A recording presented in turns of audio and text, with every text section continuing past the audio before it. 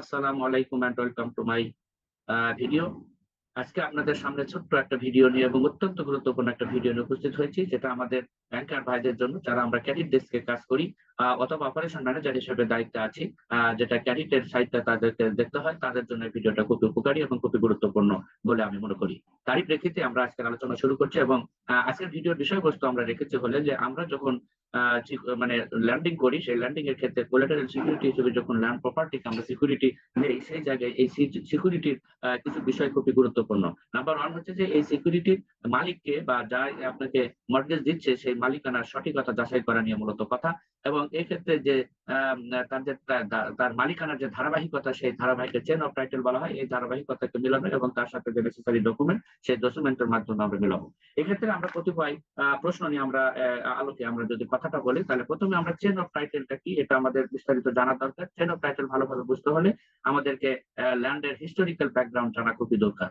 এবং এই হিস্টোরিক্যাল ব্যাকগ্রাউন্ডটা থেকে আসলে আমরা জানতে পারবো যে কি কি ডকুমেন্ট আমাদের লাগবে এই চেন অফ টাইটেলটাকে মেলানোর জন্য, এবং কোন অথরিটি কোন ডকুমেন্টে ইস্যু করে এবং তার সঠিকতা কিভাবে আমি যাচাই করবো, সেটা নিয়ে আমরা কথা বলবো। এরপর আমরা কথা বলবো যে চেন অফ টাইটেল ব্যাংকারের জন্য কতটা গুরুত্বপূর্ণ, সেই জায়গাটা নিয়ে আমরা কথা, সেটা লিগাল পয়েন্ট অফ ভিউ থেকে কতটা গুরুত্বপূর্ণ, এবং তার proof of জেনুইনিসি point of view থেকে এটার গুরুত্বটা আমরা দেখার চেষ্টা করব। এবং দেখার চেষ্টা করব যে আমরা চেন অফ টাইটেলের যে জেনুইনিসি প্রুফটা কিভাবে করব, ওইটা কি, সেটা নিয়ে আমরা আজকের ভিডিওতে আলোচনা করবো। এবং এক্ষেত্রে ডকুমেন্ট গুলো কিভাবে আমরা চিনবো, কোন ডকুমেন্টের কি সিম্পটম দেখে আমরা বুঝতে পারবো, এবং ফাইনালি আমরা আলোচনা করবো যে কিভাবে একটা ফেক বা ফোর্স নোট আমরা ফোর্স ডিড অথবা ভুয়া দলিলকে কিভাবে ডিটেক্ট করবো, সেটা নিয়ে আমরা আলোচনা করব। তো যাই হোক, আজকে আমরা শুরুতে আসি হলে চেন অফ টাইটেল জিনিসটা কি। আমরা বলছি আগে যে চেন অফ টাইটেল মিন হচ্ছে একটি মালিকানার ধারাবাহিকতা, যেটার অর্থ হলো যে আমরা ব্যাংকাররা এই মালিকানার ধারাবাহিকতাটা মূলত যাচাই করি, উদ্দেশ্য হচ্ছে মর্টগেজ করার জন্য। এই মালিকানার ধারাবাহিকতা যদি আমি বুঝতে চাই, আমাকে মর্টগেজ কার্যাদি সম্পন্নের আগেই আমার মালিকানা বা প্রপার্টির মালিকানার ধারাবাহিকতা জানাটা খুব ইম্পর্টেন্ট। কারণ যে ব্যক্তি আমাকে আসলে লোন, যে ব্যক্তি আমাকে সিকিউরিটি দিয়ে লোন দিবে, সেই ব্যক্তির যে ওই অ্যাসেটটা আমি যদি পরবর্তীতে কোনোভাবে অ্যাকুইজিশন করতে যাই, সেই ক্ষেত্রে যদি আমি আইনগতভাবে কোনো বাধা পাই, তাহলে কিন্তু এই সিকিউরিটি আমার ব্যাংকের কাছে কোনো ভ্যালু থাকবে না। সেই জন্য মর্টগেজ কার্যাদি সম্পাদনের আগে এই বিষয়টা কিন্তু খুবই সিগনিফিকেন্ট। আর প্রশ্ন হলো যে আমরা কিভাবে সেটা করব। সেই প্রশ্নের উত্তর খোঁজার আগে আমরা একটু আলোচনা করতে চাই, এই প্রশ্ন খোঁজার জন্য আমাদের যে জিনিসটা বেশি জানা বা গুরুত্বপূর্ণ, সেটা হচ্ছে যে ল্যান্ড যে আছে, সেই ল্যান্ড প্রপার্টির হিস্টোরিক্যাল ব্যাকগ্রাউন্ডটা কি। আমরা যদি একটা এক্সাম্পলের মাধ্যমে আসি, তাহলে সেই ক্ষেত্রে প্রথমে তাদের মধ্যে কি হয়, তাদের মধ্যে নাম্বার ওয়ান, তাদেরকে সাব রেজিস্ট্রি অফিসে যেতে হয়। এই সাব রেজিস্ট্রি অফিসে যায় তাকে একটা রেজিস্ট্রেশন করে তার মালিকানাকে ট্রান্সফার করতে হয়, এটা আমরা জানি। তার মানে সাব রেজিস্ট্রি অফিস একটা ফ্যাক্টর বা অথরিটি, যার রাইট আছে রেজিস্ট্রেশন অ্যাক্ট অ্যামেন্ডমেন্ট 2000 নামে পরিচিত। তাহলে এই টাইটেল ডিডটা কিন্তু ভেরি সিগনিফিকেন্ট। দ্বিতীয় কথা হলো যে মিস্টার বি নামে যখনই আমরা রেজিস্ট্রেশন করে তার মালিকানা সত্ত্ব করলাম, মালিকানা সত্ত্ব যদি করার পরেও এই জমির কিন্তু আরেকটা দিক হচ্ছে খাজনার বিষয়। সে যদি ব্যাংকের কাছে লোন নিতে আসে, ব্যাংক কিন্তু তার কাছে বলবে যে তুমি ভাই খাজনা দিয়ে আসো, কারণ আপ টু ডেট খাজনা আদায় নিশ্চিত ছাড়া কোনো প্রপার্টি নিয়ে ব্যাংকার কোনো ডিল করতে পারবে না। তখন সে যাবে কি, খাজনা দেওয়ার জন্য সে তহসিল অফিসে যাবে। এই তহসিল অফিসে যাওয়ার পর তহসিল অফিস বলবে যে এই জমি তো আসলে তাদের ডকুমেন্ট অনুযায়ী মিস্টার এর নামে আছে, অর্থাৎ এই জমি যদি খাজনা দিতে হয় শুধুমাত্র মিস্টার এ দিতে পারবে। কিন্তু মিস্টার বি যে বললো যে না, আমি তো জমিটা মিস্টার এ থেকে এটা কি করছি, পারচেজ করছি, তখন বললো যে তাহলে আপনাকে কি করতে হবে, আপনার এর খতিয়ানটাকে মিউটেশন করতে হবে, খারিজ করতে হবে। এই জন্য সে কি করবে, অ্যাসিলেন্ট অফিসে যাবে। অ্যাসিলেন্ট অফিসের মাধ্যমে এই জমির কিন্তু কি করবে, মিউটেশন করবে। এই মিউটেশন দিকটা নিয়ে মিউটেশন পর্চা যখন হবে, এই মিউটেশন পর্চা, তখন এই মিউটেশন পর্চা এসে আমরা পাইলাম হচ্ছে মিউটেশন পর্চা। এরপরে বলতেছি যে আমাদের এই জমির ধারাবাহিকতা, মালিকানা সত্ত্বে যে ট্রান্সফার হয়, এটা কিন্তু গভর্নমেন্ট তার কিছু সময় টাইম ইন্টারভেলে এটা কিন্তু সরে জমিনে কিন্তু ফিল্ডে থেকে জরিপ করার মাধ্যমে এটার মালিকানার সঠিকতা কিন্তু যাচাই করে থাকে, এবং কোন ব্যক্তি কোন জমির মালিক, কোন ব্যক্তি কেন অন্য কোনো প্রভাবশালী ব্যক্তি দ্বারা এটার প্রভাবিত হয়ে তার সম্পত্তিকে ইয়া না করে, এর জন্য কিন্তু জরিপ করা হয়। জরিপ করার পরে জরিপ অধিদপ্তর যেই কাজটা করে, তারা যেটা করে সেটা হচ্ছে হলে আমরা সেটা খতিয়ান বা পর্চা বলে থাকি। তাহলে এই খতিয়ান বা পর্চাও কিন্তু ইজ ভেরি ইম্পর্টেন্ট। এরপর এ পর্যন্ত আমাদের 4বার সেই খতিয়ান বা পর্চা বা সার্ভে হয়েছে। প্রথমে আমাদের ব্রিটিশ আমলে হয়েছে, যেটাকে আমরা সিএস জরিপ বা সিএস পর্চা বা খতিয়ান বলে থাকি। তারপরে হয়েছিল পাকিস্তান আমলে হয়েছিল কি এসএ জরিপ বা এসএ খতিয়ান, এবং পাকিস্তানি আমলে এটাকে আবার রিভাইজ করে আরএস জরিপ করা হয়, সে আরএস মানে খতিয়ান বা পর্চা।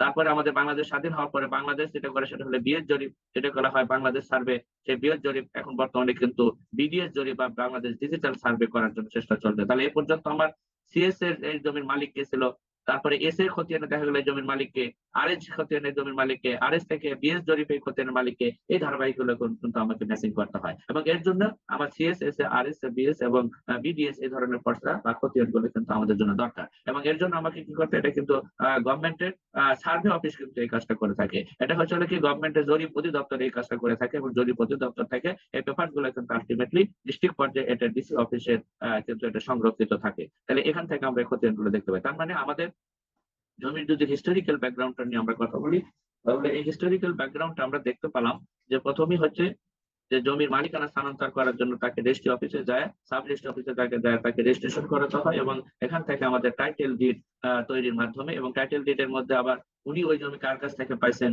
উনি আবার তার কাছে থেকে পাইছেন। অর্থাৎ যদি একটা জমি আমি মিস্টার এ থেকে কিনি, তাহলে মিস্টার এ এই জমিটা কার কাছে পাইছিলেন, কিভাবে পাইছিলেন, এই ডিডটাকে কিন্তু আমরা এই ক্ষেত্রে কিন্তু বায়া ডিড বলবো। এই ডিডটি হলো আমাদের বায়া ডিড। অর্থাৎ মিস্টার এ যদি আমার কাছে যদি এই ডকুমেন্টটা, এই জমিটা যদি সেল করে, তাহলে এটা এটা আমাদের যে ডিড হবে, এটা হচ্ছে আমাদের টাইটেল ডিড। এখানে যে রেজিস্ট্রি অফিসে যেটা পাবো সেটা হচ্ছে আমাদের টাইটেল ডিড, এটা আমরা জানি। কিন্তু এখন প্রশ্ন হলো যে এই এ জমিটা কার কাছে পাইছে, এ হচ্ছে মিস্টার এক্স এর থেকে পাইছে, কিভাবে পাইছে, সেও হয়তো এটা কোনো সেল করছে, মানে পারচেজ করছে, মিস্টার এক্স তার কাছে সেল করছে, অথবা এটা উত্তরাধিকারী সূত্রে পাইছে, মানে সাকসেশন হিসাবে, তারপরে আমাদের পার্টিশন ডিড হিসেবে পাইছে, ইত্যাদি বিভিন্ন রকমের কারণে কিন্তু সে পাইতে পারে। অথবা আমার ফোর্স মেজারের ফোর্স এনক্লোজারের মাধ্যমে, ফোর্স ক্লোজারের মাধ্যমে সে পাইছে মর্গেজ সূত্রে, ইত্যাদি বিভিন্ন ভাবে কিন্তু সে পাইতে পারে। তাহলে এইভাবে কিন্তু মালিকানাটা স্থানান্তর হয়ে থাকে একজনের কাছ থেকে, এবং এটা কিন্তু করার জন্য আমাকে সাব রেজিস্ট্রি অফিসে যেতে হয়। দ্বিতীয়ত হলো যে আমরা বলছি সাব রেজিস্ট্রি অফিসে গেলে হবে না, এটা আমাকে খতিয়ানে আমাদের যেহেতু মানে খাজনা অথবা ল্যান্ডের যে রেন্ট, সেই রেন্ট ভাড়া যদি রিসিভ দিতে হয়, তাহলে সেটার জন্য তাকে মিউটেশন করাতে হয় এবং মিউটেশন করার জন্য তাকে যেতে হয় হচ্ছে কার কাছে, তাকে অ্যাসিল্যান্ড অফিসে যেতে হয়। অ্যাসিল্যান্ড অফিসে থেকে আমরা মিউটেশন করি। এরপরে কিন্তু আমরা কি করি, আমরা জরিপের কথা যেটা বললাম, সিএসএস, আরএসডিএস অথবা সিটি জরিপ যেটা বলে, এই জন্য সার্ভে অফিস থেকে এই ডকুমেন্টটা কিন্তু তৈরি হয়। আমরা যেটা বলছিলাম যে why the chain of title is important to banker. Chain of title important to banker, এটা আমরা প্রথমত হচ্ছে লিগ্যাল পয়েন্ট অফ ভিউ থেকে যদি চিন্তা করি, লিগ্যাল পয়েন্ট অফ ভিউ থেকে যদি আমরা চিন্তা করি, তাহলে নাম্বার ওয়ানে আমরা যে কথাটা বলবো সেটা হলো যে অ্যাজ পার ক্রেডিট পলিসি, বাংলাদেশের ক্রেডিট পলিসি অনুযায়ী আমাদের দেশে কিন্তু সকল ল্যান্ডের সকল প্রকার লোনের ক্ষেত্রে কিন্তু আমাদের সিকিউরিটি ম্যান্ডেটরি, এবং সিকিউরিটিটা হতে পারে মুভেবল অথবা ইমুভেবল স্টেজে। কখনো কখনো এটা মানে ট্যানজিবল অথবা ইনট্যানজিবল হতে পারে, কিন্তু আলটিমেটলি যে ফর্মেটই হোক না কেন, আমাকে কোনো ল্যান্ডিং করতে গেলে বাংলাদেশের আসপেক্টে সেই ল্যান্ডিং এর প্রাইমারি শর্ত হচ্ছে যে সেটা সিকিউরিটি কিন্তু এনশিওর করতে হবে। এটাই কিন্তু সেন্ট্রাল ব্যাংকের নির্দেশনা। কখনো কোনো গুডস, তারপরে ফিনিশ গুড, র মেটেরিয়ালস কিন্তু হাইপোথিকেশন বা প্লেজ আকারে প্রাইমারি সিকিউরিটি হিসেবে কিন্তু আমরা গ্রহণ করে থাকি। আলটিমেটলি আজকে আমরা আলোচনা করতেছি কিন্তু মুভেবল প্রপার্টি, ল্যান্ড এবং বিল্ডিং নিয়ে কথা। এগুলোর উপর যখন কোলাটেরাল সিকিউরিটি আমরা গ্রহণ করি, তখন সেই ক্ষেত্রে আসলে তার মালিকানার সঠিকতাটা কতটা ইম্পর্টেন্ট সেই বিষয়টা আমরা কথা বলবো। আমরা জানি যে কোনো লোন আদায়ের জন্য ব্যাংকারদের সাপোর্টিং হিসেবে অর্থ ঋণ আদালতে কিন্তু আলাদা একটা আইন করা হয়েছে 2003 সালে। সেই আইন অনুযায়ী কোনো বড়োয়ার যদি কোনো তার সিকিউরিটি রেখে যদি কোনো ল্যান্ডারের কাছ থেকে যদি সে লোন নেয়, তাহলে ল্যান্ডারের কাছে থেকে যদি কোনো সিকিউরিটিকে লোন নেয় এবং সে যদি এই লোনটা just per sanction অ্যাডভাইজের term and condition অনুযায়ী ল্যান্ডিং যদি সেটা দিতে যদি সে ব্যর্থ হয়, তাহলে কিন্তু সে এই সিকিউরিটিকে, এই ল্যান্ডারের এই সিকিউরিটি অ্যাকুয়ার করার কিন্তু ক্ষমতা দেওয়া হয়েছে, এবং এটা আর্টিকেল 12 অব দি অর্থ ঋণ আদালতে এই ক্ষমতাটা কিন্তু তাকে দেওয়া হয়েছে যদি এটা মর্টগেজ প্রপার্টি হয়ে থাকে। এরপরে আবার 33-3 এবং 5 ধারায় মাধ্যমেও কিন্তু এই জমিটা কিন্তু তার দখলে নিতে পারে, এই ক্ষমতা কিন্তু অর্থ ঋণ আদালতে দিয়েছে। কিন্তু সে জায়গায় শর্ত, ওই আদালতের ওই আইনের মূল শর্ত হলো যে আমি যে ল্যান্ড প্রপার্টিটা আপনি মর্টগেজ নিলেন, সেই মর্টগেজর যে মর্টগেজর আসলে ওই জমির সঠিক মালিক কিনা, এই বিষয়ে কিন্তু নিশ্চয়তা যদি না থাকে, তাই আমি তোমার কিন্তু পাশে নেই। তোমাকে প্রথমে নিশ্চিত করতে হবে যে এই প্রপার্টির মালিক তুমি, মর্টগেজর হচ্ছে এর হচ্ছে জেনুইন মালিক, এবং এর জন্য আমাকে কি করতে হবে, প্রথমে সাব রেজিস্ট্রি অফিসে রেজিস্ট্রেশন যে ট্রান্সফার টাইটেল ডিড করছে সেটা আমাকে যাচাই করতে হবে। তারপরে হচ্ছে নাকি খাজনা দেওয়ার জন্য ল্যান্ড অফিস এবং ইউনিয়ন ভূমি অফিসে যে তার মিউটেশন খতিয়ানটা কিন্তু আমাদের জন্য ইম্পর্টেন্ট, এবং মিউটেশনের খতিয়ানের পাশাপাশি তার up to dated land receipt আছে কিনা সেই জিনিসটা কিন্তু আমাকে বিবেচনায় নিতে হবে। এরপরে হচ্ছে অনার এই যে এই লোন আদায়ের ক্ষেত্রে যে আমার লিগেল যে সেট আপ গুলো ছিল, অর্থাৎ অর্থ আদালতের যে সাপোর্ট, সেটা কিন্তু শুধুমাত্র জেনুইন মানে মালিকানা সম্পত্তি যদি হয় মর্টগেজরের, তাহলে সেটাই কিন্তু আদায় করার ক্ষেত্রে কোর্ট বা আদালত তাকে সাপোর্ট দেবে। যদি সেই জায়গায় যদি জেনুইন সেটা প্রমাণ করতে না পারে, তাহলে কিন্তু আদালতের এই সাপোর্টটা কিন্তু সে পাবে না। তার মানে আমাদের দ্বিতীয় চ্যালেঞ্জ হচ্ছে হলো কি, যেটা জেনুইনিটিটা কিভাবে আমি প্রুভ করবো। তাহলে জেনুইনিটি প্রুভ করার উদ্দেশ্য মানে প্রয়োজনীয়তাটা কি, সেটা তো আমি একটু আগে বললাম যে আমাকে প্রথমে নিশ্চিত হতে হবে মর্টগেজের আগে যে টাইটেলের আসলে সঠিক মালিককে, এবং এটা কিন্তু একটা ম্যান্ডেটরি, আদারওয়াইজ কিন্তু আমি অর্থ ঋণ আদালতের সাপোর্টটা পাবো না। এরপরে হচ্ছে কি ল্যান্ড প্রপার্টির যে মালিকানা সত্ত্বে টাইটেলের যে জেনুইনিটিটা আমাকে এনশিওর হতে হবে। এরপরে হচ্ছে কি the following documents are required, এবং এক্ষেত্রে কিছু ডকুমেন্ট প্রয়োজন, সেই ডকুমেন্ট গুলোকে বলে থাকি আমরা চেইন অফ ডকুমেন্ট। এই চেইন অফ ডকুমেন্ট গুলো আমাদের কি কি? প্রথমে হচ্ছে মানে আমাদের যে টাইটেল ডিড, এই টাইটেল ডিড, তারপরে হলো তার সাথে এসআরও টোকেন, এটা নতুন মানে রেজিস্ট্রেশনের ক্ষেত্রে এটা প্রযোজ্য। তারপরে রেজিস্টার পার্টিশন ডিড যদি মানে একাধিক মালিক হয় তাহলে সেই ক্ষেত্রে। তারপরে বায়ার ডিড, বায়ার ডিড তো আমরা একটু আগে বললাম, মিউটেশন খতিয়ানের কথা বলছি। তারপরে রাইট অফ রিকর্ড, যেটা আমরা খতিয়ানের কথা বলছি, যে রাইট অফ রিকর্ডটা কিন্তু আমাকে মালিকানা যাচাইয়ের জন্য আরেকটা স্টেপ, যেটা সার্ভে অফিস থেকে কিন্তু প্রতি মানে হয়ে থাকে। তারপর আপ টু ডেট খাজনা রসিদ, বেনিফিশিয়াল রসিদ। তারপরে অ্যাপ্রুভ প্ল্যান কিন্তু ইম্পর্টেন্ট, যদি আমি ল্যান্ড এবং সিভিল বিল্ডিং, যদি কনস্ট্রাকশন বিল্ডিং যদি আমি মর্টগেজ নেই তাহলে তার কিন্তু অ্যাপ্রুভ প্ল্যানটা ইম্পর্টেন্ট, তার লোকেশন ম্যাপ ইম্পর্টেন্ট, তার সার্ভে রিপোর্ট ইম্পর্টেন্ট, এবং ফিজিক্যালি ভিজিট করবে বাই ব্যাংক অফিসিয়াল, এবং তার লিগ্যাল অপিনিয়ন ইম্পর্টেন্ট। তারপর অরিজিনাল লিজ ডিড, যদি লিজ জমি হয় তাহলে লিজের ডিড লাগবে, অ্যালটমেন্ট লেটার লাগবে লিজের কাছ থেকে, লিজের ফেভারে। তারপরে মিউটেশন লেটার ফেভারিং লিজ, তারপরে লিজের এগেইনস্টে মিউটেশন লেটার আছে কিনা সেই জিনিসটা কিন্তু আমাকে কি করতে হবে, এই জিনিসগুলোকে প্রুভ করতে হবে। এবং এই ডকুমেন্ট গুলোকে আমরা জমির ক্ষেত্রে তার মালিকানার সাথে চেইন অফ ডকুমেন্ট বলে থাকি। এবং এই চেইন অফ ডকুমেন্টের যখন সঠিকতা পেয়ে থাকি তখনই আমরা সেটাকে চেইন অফ টাইটেলের সঠিক হিসেবে আমরা কিন্তু গৃহীত করে থাকি। এখন প্রশ্ন হলো যে আমরা এটা কিভাবে করব? ব্যাংকে লোন দেওয়ার ক্ষেত্রে এটা আমরা কি ওয়েটা ফলো করে থাকি, সে way of the proof of the genuinity of the ownership, সেটা কিন্তু ইম্পর্টেন্ট। প্রথমে কি করতে হয়? প্রথমে হচ্ছে কি গ্রাহক আবেদন দেওয়ার পরে ব্যাংকার প্র্যাকটিক্যালি কি করে, তার কাছে কিছু ডকুমেন্ট চাই, যেটা আমরা একটু আগে আলোচনা করলাম। তার সিম্বল হিসেবে আমরা কিছু ডকুমেন্ট পেলাম, যাতে তার টাইটেল দিয়ে, তার বায়ার ডিড, তার খতিয়ান, যে রাইট অফ রিকর্ড যেটা, তারপরে মিউটেশন খতিয়ান, তারপরে গ্রাউন্ড রেন্ট রিসিট যেটাকে খাজনা বলে থাকি, অডিশন সার্টিফিকেট যদি প্রয়োজন হয়, নো অবজেকশন সার্টিফিকেট যেটা আমরা বলে থাকি, তারপরে নন এনকাম্বার্সমেন্ট সার্টিফিকেট, আমরা সেখান থেকে একটা সার্টিফিকেট নিয়ে থাকি যেটাকে আমরা তল্লাশি সার্টিফিকেটও বলে থাকি, অথবা ইংরেজিতে আমরা এটাকে নন এনকাম্বার্সমেন্ট সার্টিফিকেট বলি। এটাও কিন্তু আমার জন্য কি ইম্পর্টেন্ট, যে এই জমিটা অন্য কারোর কাছে ইতিমধ্যে মর্টগেজ দেওয়া হয়েছে কিনা, এবং মর্টগেজ দেওয়া হলে এই জমিটা মর্টগেজ যদি দেওয়া থাকে তাহলে জমি কিন্তু আর ফার্দার ট্রান্সফার হবে না, ট্রান্সফার অফ প্রপার্টি এবং মর্টগেজ অ্যাক্ট অনুযায়ী। এই জিনিসটা আমাকে খেয়াল রাখতে। দ্বিতীয় কাজ হচ্ছে কি, এই মানে যে রিকোয়ার্ড মানে ডকুমেন্ট গুলো আমরা পেলাম, সেটা লিগাল অপিনিয়নের জন্য আমরা লিগাল অ্যাডভাইজার কাছে পাঠাবো। লিগাল অ্যাডভাইজার কিন্তু সেটা একটা কিন্তু মতামত বা অপিনিয়ন আমাকে দেবে। এরপরে আমি কি করব, কন্ডাক্ট এ ডকুমেন্ট সার্চ। আমরা এরপরে এই লিগাল অপিনিয়ন পাওয়ার পরে যদি তার ধারাবাহিক ডকুমেন্টারি যদি ঠিক থাকে তাহলে আমরা কিন্তু যথাক্রমে ওই ডকুমেন্ট গুলো সরাসরি দিলে কনসার্ন অথরিটি, যেটা আমরা আগে যা বলেছি যে তিনটা অথরিটি কিন্তু ডকুমেন্ট গুলা মানে সংরক্ষিত করে তিন ধরনের পারপাস, বাট কালেক্টিভলি তিনটা ডকুমেন্ট যদি ম্যাচিং না হয় তাহলে কিন্তু সেটা আমরা চেইন অফ ডকুমেন্ট বলতে পারবো না, এবং তার মালিকানাটাও শুধু চেইন অফ মানে টাইটেল হবে না। চেইন অফ টাইটেল যদি আমরা এনসার্টেন করতে না পারি তাহলে কিন্তু আমরা সেখানে বাংলাদেশ ব্যাংকের পলিসি অনুযায়ী, ক্রেডিট পলিসি অনুযায়ী আমরা তাকে কিন্তু ফান্ডিং করতে পারবো না। বাংলাদেশের অন্যান্য আইন অনুযায়ী কিন্তু এটাকে ফান্ডিং করার কোনো সুযোগ নেই, মানে মালিকানা সত্ত্বতা ঠিক না থাকলে তাহলে সে কিন্তু এই প্রপার্টিকে ট্রান্সফার করতে পারে না। এরপর আমরা সাব রেজিস্ট্রিতে যাব, সাব রেজিস্ট্রি অফিসে যা সার্চ করবো, তারপরে তার সার্চ করবেন কনভার্সমেন্ট, তার সার্চ ক্রিয়েশন হচ্ছে কিনা সেটা আমরা সাব রেজিস্ট্রিতে করবো। তারপরে তহসিল অফিসে যে খাজনাটা দেখবো, তার মিউটেশন ঠিক আছে কিনা সেটা দেখবো। এর জন্য আমরা ল্যান্ড অফিস, অ্যাসিল্যান্ড অফিস আমরা যাবো। এরপরে অ্যাপিসার অফিসে দিয়ে তারপরে ফিজিক্যালি কিন্তু ভেরিফাই করতে হবে যে এই জমি আসলে সঠিক কন্ট্রোলটা কার, দখলটা কার আছে সেটা কিন্তু আমাকে নির্ধারণ করতে হবে। সেটার পরে আমরা কিন্তু সঠিকভাবে যদি এটা ঠিক থাকে তাহলে কিন্তু আমরা এই জমিটাকে মর্টগেজ হিসেবে নিতে পারবো, আদারওয়াইজ আমরা ব্যাংকারটা কিন্তু এই জায়গায় প্রসিড করবার কোনো সুযোগ নেই। এখন আমরা একটা ছোট্ট করে দু একটা কথা বলি যে আমি কিভাবে একটা ডিড, যেটা টাইটেল ডিড, পার্টিশন ডিড যাই বলি না কেন, অথবা লিজ ডিড, সেটার আমরা সঠিকতা কিভাবে আমরা মানে দেখে আমি কিভাবে চিনবো। সেখানে আমাদের ফিজিক্যালি যায়, তার জায়গাটা যায় সেটাকে ম্যাচিং করে নিতে হবে, এটা হলো প্রাইমারি দায়িত্ব। আর তার আগে আমরা ডকুমেন্টটা যখন সাবমিট করে ডকুমেন্ট দেখে আমরা কিভাবে বুঝতে পারি সেটা নিয়ে আমরা কয়েকটা টিপস আমরা এখানে নিয়ে আসি। প্রথমত হলো 2005 সালের পর থেকে 2005 সালের 30শে জুনের পর থেকে তারপরে index book of the SRO office to find out the জেনুইনেস of the original did, এবং করার জন্য তারা সবই সম্মিলিত কিন্তু এখানে 1/7/2005 থেকে এই পর্যন্ত কিন্তু আমাদের ইন্ডেক্স বুক দেখতে হবে। 1/7/5 থেকে কিন্তু প্রতিটা ক্রেতা বিক্রেতার কিন্তু ছবি থাকে, এটা একটা ডিটেক্ট করবার সুযোগ থাকে। সেখানে ক্রেতা বিক্রেতা ছবির উপরে সিগনেচার করাতে হয়, এটা কিন্তু একটা কাজ করে বায়ার সেলার দুজনকে করতে হয়। তারপরে বায়ার সেলারের কিন্তু এনআইডি লাগে, তার টিন সার্টিফিকেট লাগে, তাহলে এগুলো কিন্তু তাকে আইডেন্টিফাই করতে সহায়তা করে থাকে। এনআইডি আমরা জানেন যে ভেরিফাই করতে পারি যে এনআইডিটা তার জেনুইন এনআইডি কিনা, এটা কিন্তু একটা বড় ফ্যাক্টর। আর সেটা যদি থাকে তাহলে কিন্তু তাকে ডিটেক্ট করা কিন্তু সহজ হবে। তারপরে হচ্ছে কি ডিডের ফার্স্ট পেজের প্রথম বাম পাশে হচ্ছে কি first page of the did, তারপরে লেফট ডিড এর সিরিয়াল নাম্বার থাকবে, বাম সাইডের সিরিয়াল নাম্বার, এবং রাইট সাইডে ডিড নাম্বার থাকবে। And back side of the first page signature with the থাম্বল, এবং ব্যাক পেজের দ্বিতীয় পেজে কিন্তু এখানে কি করে একটা মানে টিপসই কিন্তু নিতে হয় গ্রাহকের, এটা কিন্তু ম্যান্ডেটরি। তারপরে সার্টিফাইড কপির জন্য কিন্তু first page of the did, true copy on the first page of the did, no photo or থাম ইমপ্রেশন থাকে না। সার্টিফাইড কপিটা কিন্তু এটা থাকে না, কিন্তু অরিজিনাল ডিটে কিন্তু এটা থাকে। এবং বায়ার ডিট হচ্ছে প্রিভিয়াস অনারের যে ডিটে সেটা, অথবা buyer honour taken from the honour known as the previous buyer ডিট, এভাবে কিন্তু আমাদের এগুলো কিন্তু নির্ধারণ করে। এই তথ্যগুলো কিন্তু আমাদের ডিটে থাকে এবং আমরা ডিটটাকে এভাবে চিনতে পারি। এরপরে আমাদের কিছু খতিয়ানের কথা বলছি। এই খতিয়ান গুলোর মধ্যে মিউটেশন খতিয়ান আছে এবং বিভিন্ন রকমের জরিপ খতিয়ান আছে।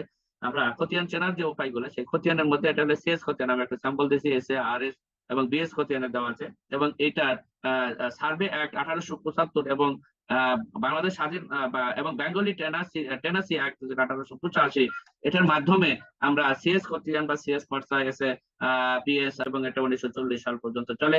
তারপরে এসএ বা যেটা আমরা অনেক সময় পাকিস্তানি সার্ভে বলা হয়, যেটা আমাদের চিটাগাং এলাকায় পিএস জরিপ বলে, এসএফ জরিপ কখনো কখনো বলা হয়। এই খতিয়ান বা পর্চা হলে 1956 থেকে 60 পর্যন্ত এটা চলে।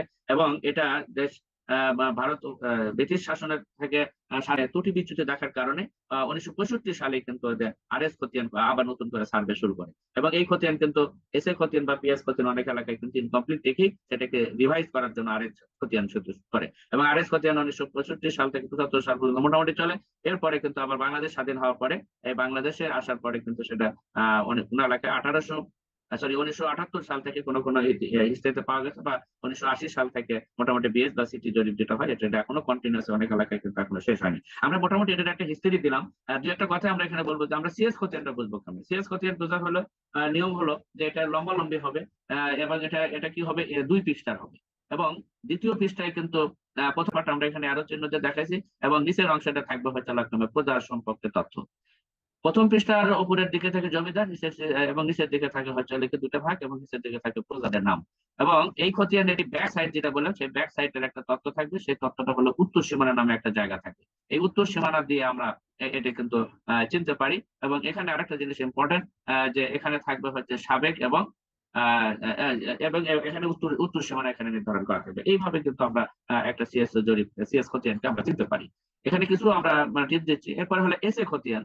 এসএ খতিয়ান আমরা বলছিলাম যে সিএস খতিয়ানকে কিন্তু এখানে বেশ ধরি এই খতিয়ানটা কিন্তু চেঞ্জ করা ছিল, এটা কিন্তু ফিজিক্যালি সার্ভে হয়নি, এটা আমাদের অফিস রুমে বসে থাকে সিএস কে বেশ ধরে এসএ খতিয়ানটা তৈরি করা হয়। এবং সেখানে চেনার যেটা উপায়, যে এটা হবে আবার লম্বা লম্বা, এটা আমরা বলছিলাম আড়াআড়ি, এটা হলো লম্বালম্বি ভাবে, এটা হবে আড়াআড়ি ভাবে। এটা কিন্তু আড়াআড়ি ভাবে থাকবে, এবং এটা কিন্তু 1 পৃষ্ঠা, এবং এটা প্রিন্টেড হবে না, এটা কিন্তু হাতে লেখা হবে। যদিও আমরা এখানে একটা প্রিন্টেড কপি দেখাচ্ছি, এটা আমরা একটা সিম্বল হাতে তৈরি করা হয়েছে, এটা কিন্তু অরিজিনাল, এটা নমুনা কপি। আর এসে খতিয়ানে এখানে সাবেক এবং হালে নামে একটা জিনিস থাকবে। এই সাবেক এবং হাল, যেটা সাবেক মানে হলো এসে খতিয়ান, এবং হালে হচ্ছে এই নতুন খতিয়ান, এটা 1 পৃষ্ঠার হবে। এটা দিয়ে আমাকে বুঝতে হবে যে এটা।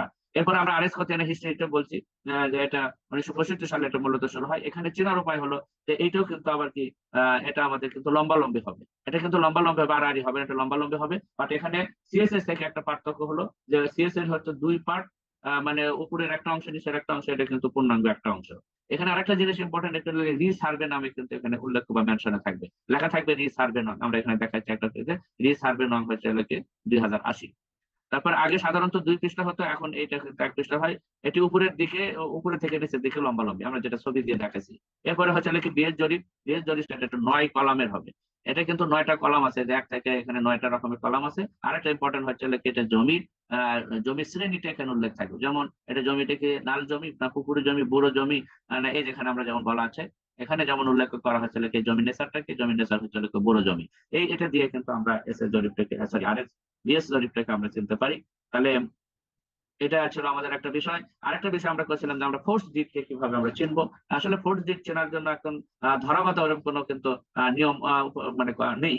তারপরে কিছু কিছু কেসকে সামারাইজ করে আমি এখানে কিছু কথা বলছি। তার একটা হলো যে force did conducted by the defective title ওয়ালা। ফোর্স ডিডের মধ্যে একটা হলো, আমি যে আগে থেকে যেটা শুরু করছি, যে আমি একটা জমি মিস্টার এর কাছ থেকে মিস্টার বি যদি কোনো লিগ্যাল ওয়েতে না নিয়ে, যদি কোনো মানে প্রতারণার রাস্তায় নিয়ে যদি ইনি মালিক হয়, তাহলে এই টাইটেলটাকে আমরা বলি আমরা ডিফেক্টিভ টাইটেল। এবং এই ডিফেক্টিভ টাইটেল ওয়ালা কোনো ডকুমেন্ট যে হবে সে ধারাবাহিকতা, সেটাও কিন্তু ফোর্স ডিড হবে, সেই জিনিসটাকে আমরা দেখতে হবে। Force did taken property registered power of attorney, power of attorney.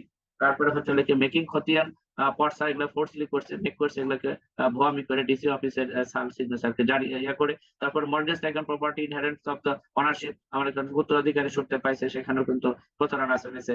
এবং কখনোই তামাদ বাড়ি অফ দ্য মানে মালিকানা সত্ত্বে কখনো কিন্তু তামাদ বাড়ি হয় না, এটা আমার কিন্তু মনে রাখতে হবে। নেভার এবার তামাদ বাড়ি of the inheritance of the মালিকানা সত্ত্বে উত্তরাধিকারী কিন্তু কোনো তামাদি হয় না। অর্থাৎ একজন ব্যক্তি মিস্টার এ তার দুটো সন্তান রেখে মিস্টার বি এবং সি কে রেখে যখন মারা যায়, তার সম্পত্তি কিন্তু দুই ভাই পাবে। দেখা গেল যে এক ভাই কোনো কারণে দেশের বাহিরে অথবা কোথাও আছে, সে তার কোনো সন্ধান পাওয়া যাচ্ছে না, সেই জন্য এই সম্পত্তি সহ টোটাল সম্পত্তি মিস্টার বি নিয়ে নিল। এই মিস্টার বি যদি এই সম্পত্তি ব্যাংকের কাছে মর্গেজ দেয় এবং আপনার সার্টেন পিরিয়ড পরে যদি মিস্টার এ সি যদি আইসে যদি কোর্টে মামলা করে ব্যাংকের বিরুদ্ধে, এই মর্গেজ কিন্তু টিকবে না। এখানে উত্তরাধিকারী সূত্রে এই জন্য এটা বলা হয়েছে যে এটা মালিকানা সত্ত্ব কখনো তামাদ বাড়ি তো হয় না। এই জিনিসটা কিন্তু আমাদের ব্যাংকারদের উত্তরাধিকারী সূত্রে জমিগুলোকে নেওয়ার ক্ষেত্রে খেয়াল রাখতে হবে। নিউলি রেজিস্টার্ড ডিডের ক্ষেত্রে কিন্তু আমাদের এসআরও টোকেনটা ভেরি সিগনিফিকেন্ট, এটা কিন্তু আমাকে দিতে হবে। এছাড়া কিন্তু আমি কিন্তু কি করতে পারবো না, এই ডিডটাকে কিন্তু এটা যদি না দেওয়া থাকে তাহলে কিন্তু এটা ফোর্স ডিড হওয়ার কিন্তু একটা সম্ভাবনা থাকে। তারপরে নন এনকাম্বারেন্স সার্টিফিকেট এবং এনওসি দিতে হবে কিন্তু যদি প্রয়োজনীয় concern authority. Mortgage to the court to the challenge the mortgage কিন্তু করতে পারে। মর্গেজ অফ দ্য রেসিডেন্সিয়াল হাউসের ক্ষেত্রে কিন্তু মর্গেজ হয় না। 33% নিচে জমির কিন্তু মর্গেজ করতে পারবে না। তারপর তার লিগ্যাল অপিনিয়ন গুলো কিন্তু আমাকে দেখতে হবে, নন এনকাম্বারেন্স সার্টিফিকেট নিতে হবে, তার ফিজিক্যালি তার কন্ট্রোলটাকে দেখতে হবে। এই জিনিসটা কিন্তু কনসার্ন অফিসারের কিন্তু দায়িত্ব নিতে হবে। এই বিষয়গুলো যখন আমরা মানে সঠিকভাবে পাবো, তখনই আমি এই জমিটাকে আমাদের মর্গেজ হিসেবে কিন্তু আমরা এটাকে নিতে পারি। আমরা এতক্ষণ যে আলোচনাটা করলাম, যে সম্পত্তির কথা আমরা এখানে উল্লেখ করলাম, সেটার মধ্যে যে ডকুমেন্টের কথা আমরা এখানে উল্লেখ করলাম, ডকুমেন্ট গুলোকে আমাদের ব্যাংকারে হেফাজতে রাখতে হবে এবং এটা ব্যাংকারে সাধারণত সেভ আউট রেজিস্টারে কিন্তু এটাকে লিপিবদ্ধ করে রাখে। আদারওয়াইজ কিন্তু অ্যাক্টিং ম্যানেজার যে লোন দিয়েছে, সে যদি এটাকে সঠিকভাবে মানে সংরক্ষণ করে বা রেজিস্টার বা ডকুমেন্ট মেনটেন না করে, পরবর্তীতে উনি ওই জায়গা থেকে সরে গেলে এবং অন্য কোনো নতুন অফিসার ওখানে স্থলাভিষিক্ত হলে, সে যদি তার এই ডকুমেন্ট গুলো যথার্থভাবে সংরক্ষণ না করে এবং এর কারণে যদি ব্যাংকের যদি ক্ষতিগ্রস্ত হয়, অথবা এই জমির ডকুমেন্ট গুলো যদি মালিক একসময় লোন পরিশোধের পরে এগুলো যখন নিতে আসবে তখন দিতে না পারে, এই দায়িত্ব কিন্তু তাকে নিতে হবে। এই জন্য সেভ আউট রেজিস্টার মেনটেন করা ব্যাংকারের জন্য খুবই গুরুত্বপূর্ণ, সেই জিনিসটা আমাদের খেয়াল রাখতে হবে। এবং পরবর্তীতে আমরা ফোর্স ডিড বা একটা ডিডের চেইন অফ টাইটেলটাকে কিভাবে ম্যান করবো, আমরা দ্বিতীয় ভিডিওতে সেটা প্র্যাকটিক্যালি আমরা দেখানোর চেষ্টা করবো। আজকে আমরা একটা থিওরিটিক্যালি আলোচনা করলাম। সেই পর্যন্ত সবাই ভালো থাকবেন এবং আমার ভিডিও যদি ভালো লেগে থাকে তাহলে আপনারা সাবস্ক্রাইব করতে পারেন। আর যারা সাবস্ক্রাইব ইতিমধ্যে করেছেন তারা কমেন্ট অথবা লাইক দিয়ে আমাকে সাজেশন দিতে পারেন এবং আমাকে